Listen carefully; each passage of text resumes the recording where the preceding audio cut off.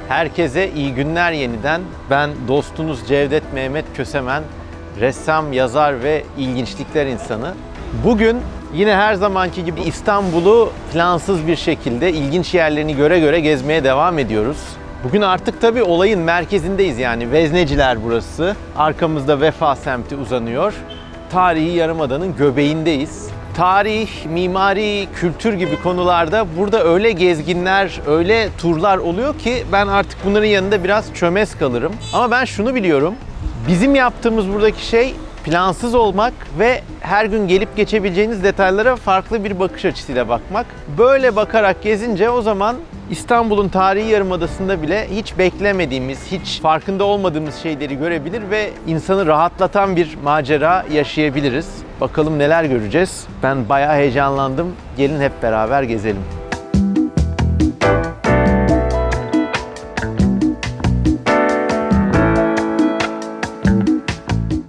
Evet, Kalenderhane Camisi'ne geldik. İstanbul'daki en eski camilerden biri. Yanılıyor olabilirim ama sanki Bizans kilisesinden dönüştürülmüş gibi görünüyor. Yani tuğlalara ve pencerelerin detaylarına bakınca. Ben burada şimdi çaktırmadan şu bahçesine girmeye ve bahçesindeki arkeolojik kalıntılar arasında börtü böcek gözlemlemeye çalışacağım. Bakalım başarılı olabilecek miyiz? Buradan gide gide turumuza başlamış olacağız.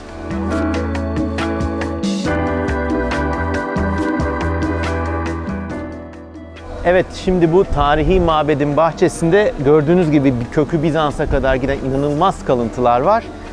Benim amacım kibarca buraya girerek taşların altına bakmak. Bakalım ne bulabileceğiz. Böyle yerler de bir açıdan güzel oluyor. Bakılmamış olmaları bu yerleri güzel kılıyor. Yani şimdi mesela hadi gel. Evet, döndük dolaştık ve İstanbul'un en şahane ve karizmatik kın kanatlı böceklerinden birini bulduk. Karabuz. Kara Fatma zannedilir ama değil. Hamam böceğiyle alakası yok.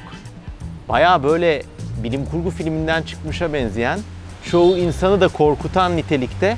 Aslında bunlar salyangoz, solucan veya çürüyen etleri yer. Bayağı da büyük bir şeydir. Bunların bu normal türü bir de böyle çok büyük mavi parlakları oluyor. Şimdi ondan bulamadık. Ama bu burada çok güzel. Bu arkadaşı da buraya koyuyoruz. O yoluna gitti. Yani Türkiye'de sevdiğim şeylerden biri de bu. İç içe geçmiş bir mucizeler ülkesi gibi bir yer bura. Pek farkına varmıyoruz. Yani şimdi karşımdaki cami eskiden Bizans kilisesiydi. Şu anda hala faal bir mabed. Burada Bizans devrinden kalma sütunlar var. Gerçekten kendinizi Indiana Jones gibi hissedebiliyorsunuz. Onların altında böcekler, canlılar, acayip. Ve bu dünyanın çoğu gelişmiş ülkesinde de kalmayan bir şey. Yani hani gerçekten bir yeri keşfettiğini hissedemiyorsunuz çoğu zaman. Her yer çok net bir şekilde işte temizlenmiş, yazılar asılmış filan. Hani hoş, bu da iyi ama bence Türkiye'nin doğusundaki dünyanın hala bozulmamış sihri güzel oluyor.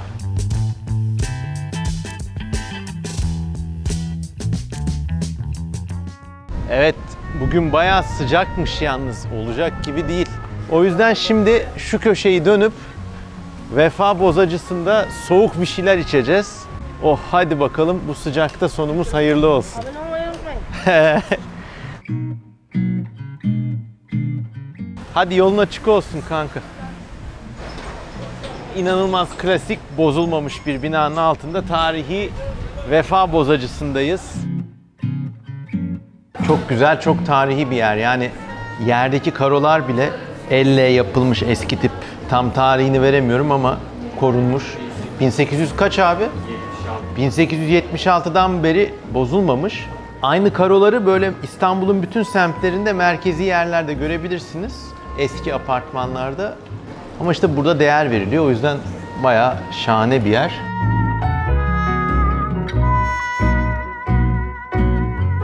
Evet sayın seyirciler, bu eski Ekmekçizade Medresesi'nin önündeyiz. Kuşlar için özel yuvalar yapılmış. Gerçekten feyz alınası bir şey. Yani Bina sırf böyle AutoCAD'de çizilen 3 boyutlu bir şekil değil. Herhangi bir bina çevresindeki insanlarla yaşar, çevresindeki bitkilerle yaşar, diğer hayvancıklarla yaşar ve amacıyla yaşar. O yüzden gerçekten çok çok güzel yapmışlar. 1600'lü yıllarda yapılmış. Günümüzde bile kuşlara ev sahipliği yapmaya ve modernliğin mimarlık olduğunu zannedenlere dersler ve ayarlar vermeye devam ediyor.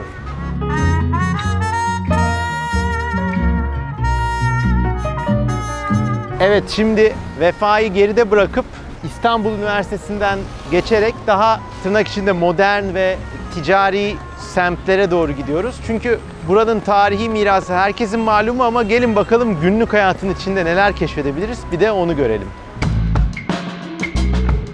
Evet, İstanbul'un yakın tarihinde de güzel detaylardan biri 70'li yıllardan sonra yapılan pasajlar. Burada da güzel yerel bir pasajdayız. Şimdi bunlar günümüzde bize çok modern geliniyor ama günümüzün modern şeyleri yarının tarihi olacak. Bu yerde hoş bir işçilikle kırmızı bir yıldız yapmışlar. Hani sanki devrimci bir örgüt falan gibi gözüküyor, eskiden kalma. Ama bütün bu pasaj dua kitapçılarıyla dolu, dini kitapçılarla dolu. Hoş bir tezat, detayları anlayana.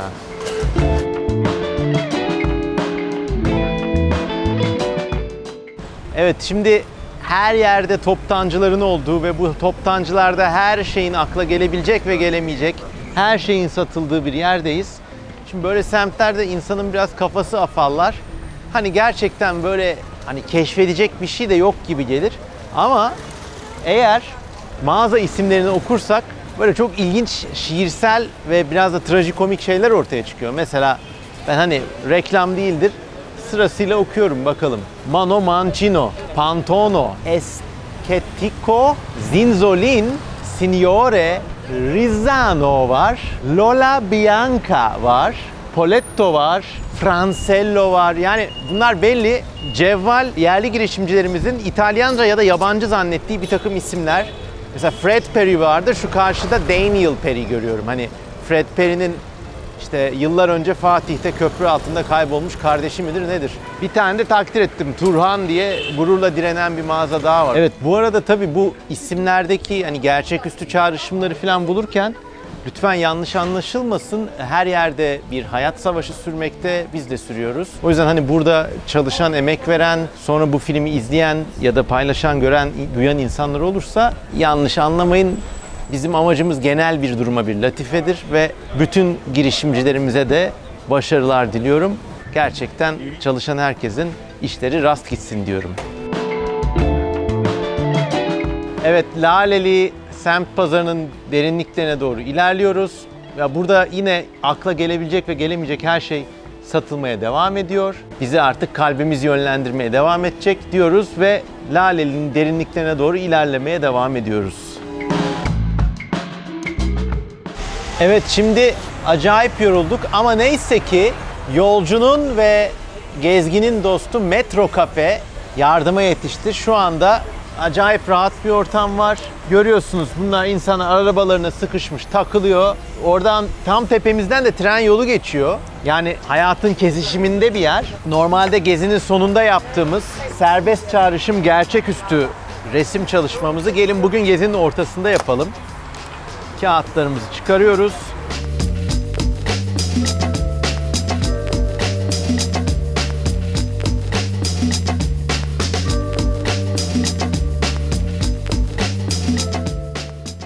Şimdi Sirkeci garındayız. O kadar sıcaktı ki Halkalı'dan Sirkeci'ye Marmaray'la geldim. Burada tabii Sirkeci İstanbul'un eski uluslararası tren garı. Benim için çok dokunaklı hatıraları var. Yani bu köşede mesela İstanbul'dan Selanik'e giden trenler kalkardı 2000'li yılların başında. Ben o zaman üniversite öğrencisiydim. Üniversite öğrencisine yurt dışı çıkış harcı yoktu. Buradan bayağı şaka gibi paralara, yani 50 lira gibi bir paraya biniyordum trene. Bütün gece uyuyordum. Sabah Selanik'te uyanıyordum. Nispeten insanın hareket özgürlüğünün daha çok olduğu günlerdi. Şimdi tabii dünya çok değişti, ekonomi değişti, İstanbul değişti ama yine bu köşede hala mesela şu küçük yerde uluslararası biletler satılıyor. Mesela bir ara Interrail diye bir şey vardı. Gerçi hala var da Türkiye'de daha zor. Bir bilet alırdın, onunla bütün Avrupa'yı gezerdin bedava.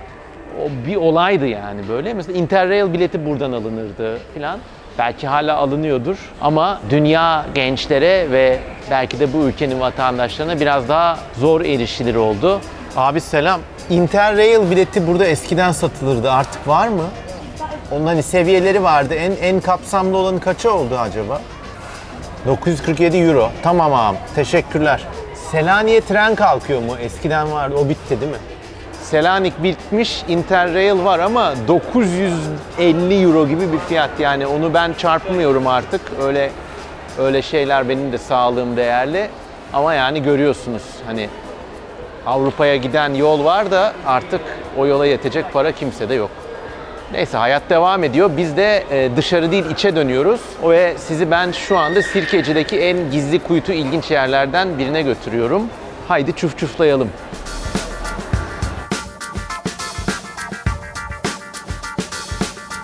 Evet, şimdi bu yemek cennetinde bir de gizli vaha var. Sizi oraya getirdim. Halil Lütfü 4. İşhanı. Gelin beraber gidelim.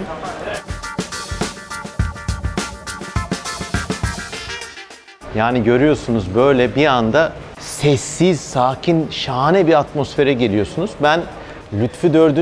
Bey'in torunuyla bir kitap çalışması yaparken tanıştım ve burayı tanıdım. Gerçekten şimdi alt katları da ineceğiz. Böyle modernist üslupla yapılmış, yapıldığı tarihten beri korunmuş, temiz tutulmuş çok nefis bir yer.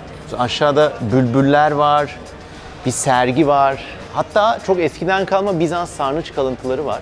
İşte İstanbul böyle bir şehir, içinde gezdiğiniz sonsuz bir kitap gibi diyor ve şimdi aşağı iniyorum.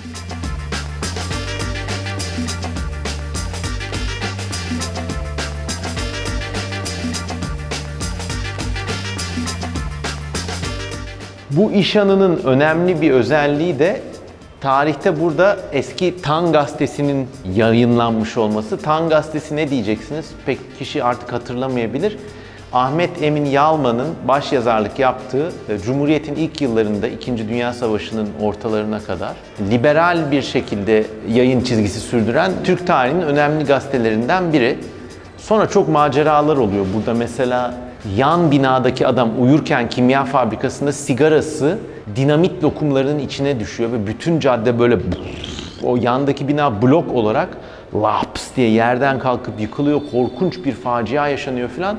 Bu binaya bir şey olmuyor ama yani bayağı böyle hikayeli bir yerdir yani. Yani işte bu işhanının sahiplerinin vizyon böyle bir şey gerçekten. Pasajın bir kısmı yani burada kafeye kira verebilirlerdi. Özel bir zincir kahve açılabilirdi. Dükkan olabilirdi, şey olabilirdi ama gelirden feragat ederek burayı sürekli açık bir sergi olarak tutuyorlar. Yani çok çok güzel bir yer. Bir de gerçekten hani Eminönü'nde falan ya da bu semtte biraz gezince insan beyni fazla yükleniyor. Burada gerçekten şöyle bir rahat rahat oturuyorsunuz. Kimse karışan yok. Kütüphane gibi bir yer. Otur çalış. İşte patlamanın resmi ve burada da patlamadan etkilenen köftecilerin ifadesi. Öğle için köfte hazırlıyorlardık. Büyük bir gürültüyle yere yapıştık. İmdat diye bağırdık. Cevap veren çıkmadı. Sonra yangını söndürmüşler ve böylece 10 saat enkaz altında kalan 3 köfteci canlarını böyle kurtarmış. Yani İstanbul'un tarihinde, Türkiye'nin tarihinde her yerde böyle çok acayip hikayeler var. Ama işte yani burada bu sergi olmasa kimse hatırlamayacak. Çünkü 1959'dan beri kaç sene geçti. Hafızaya sahip çıkmak çok önemli bir şey. Çünkü gerçekten hani bir semte değer veren şey tarih olduğu kadar orada yaşanan hikayeler de. Neyse ben de gücüm el verdiğince bunu yapmaya devam edeceğim. Bildiğim, gördüğüm garip şeyleri sizlerle paylaşmaya devam edeceğim. Burada da Halil Lütfi 4.'ye ayrılan köşeyi görüyoruz. Ben şahsen bu Halil Lütfi 4.'nün hayatı hakkındaki bir kitap için ek araştırmacılık ve yazarlık yapmıştım. Çok enteresan bir karakter. Son derece egzantrik ve biraz da cimri biriymiş. Mesela şey yazarmış, oğluna kartpostal atarken dermiş ki harfleri küçük yaz, mürekkepten tasarruf et diye kızarmış. Mesela binanın dışından bakarmış. Bütün perdeler aynı hizada olmalı, ciddi değilsiniz, düzeltin şunları dermiş falan. Böyle egzantrik bir karakter. Ama belki de iyi işler yapmak için biraz egzantrik olmak gerekiyordur, biraz zor olmak gerekiyordur. Bilemiyorum. Şimdi bugün izlediğimiz rota Vezneciler'de başladık, boza içtik. Ondan sonra biraz bilinçli olarak hani tarihi merkezlerden çok daha tırnak içinde keşmekeş olan Laleli gibi semtleri geçerek buraya geldim. Şimdi tarihi yarımada hakkında çok daha bilgili insanların çok daha ciddi çalışmaları var. Ben aynı yerde bir de yaşayan şehri görmek ve göstermek istedim.